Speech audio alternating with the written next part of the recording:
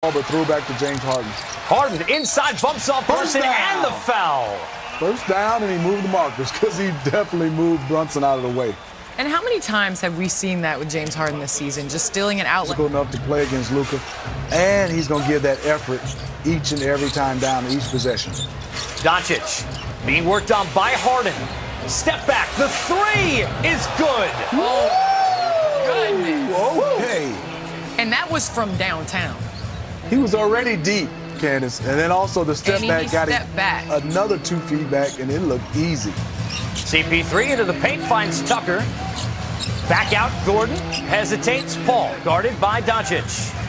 And he's smiling. That's what I love about. Don't give him the Smitty. Reed inside for the flush. Get in his stands if you want. Slight Smitty. It was a slight with a furious abandon since he's come to the Rockets, and a nice job for them. Doncic. That's the hesitation.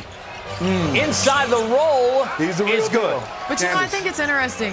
You know, there was a quote from him that said he thinks it's easier to score in the United States, and it shows. I mean, he's getting to the lane, to the paint, to his jump. Well, let's watch Luka right now against James Harden. He's already behind the line, and he gets the separation against James Harden. He's no small defender. Shot over him, but this is the play for me, Candace. You can see the physicalness of P.J. Tucker being able to step through and get an easy layup. And the next play I love, we get a chance to run back, is when he was guarding Chris Paul. Even though Chris Paul went around him,